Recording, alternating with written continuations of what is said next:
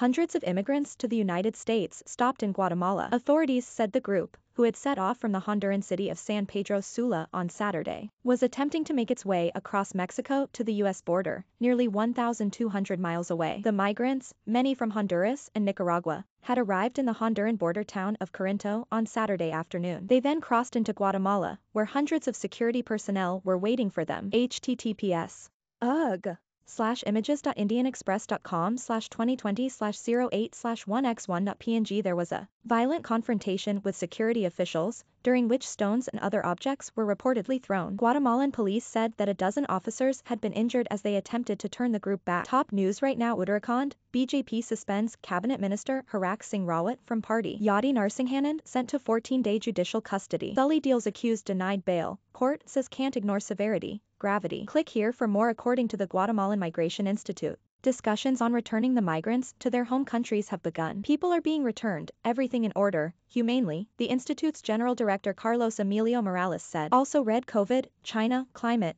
online Davos event tackles big themes. We are protecting our borders. We are protecting the health of all Guatemalans, Morales added. Migrants wishing to remain in Guatemala are required to have identification, proof of vaccination, along with a negative COVID-19 test. A photographer with AFP news agency reported seeing people without those required documents being turned back to Honduras. In search of a better life, a Nicaraguan man called Ovaldo told AFP that his primary concern was a better life for their family. There is no work, Pablo Mendez told Reuters news agency. The Honduran father was carrying his 2-year-old daughter in his arms. That is why people are leaving in this caravan. Also read expect more worrisome variants after Omicron, scientists say in January 2021. A much larger caravan numbering a few thousand was also intercepted in Guatemala, forcing many to return to Honduras. Those in Saturday's group said they were making the arduous journey to escape poverty and violence and begin new lives. Many had been victims of natural disasters like floods and drought. Criticism of U.S. migration policy in September 2021. The Biden administration faced a flood of criticism over its handling of the thousands of migrants who had gathered underneath a bridge at Del Rio, at the U.S.-Mexico border. Images of U.S. border guards on horseback chasing down migrants aggressively to stop from proceeding were widely condemned by rights groups. At the time, the White House said what had happened was unacceptable and inappropriate. Later in September 2021,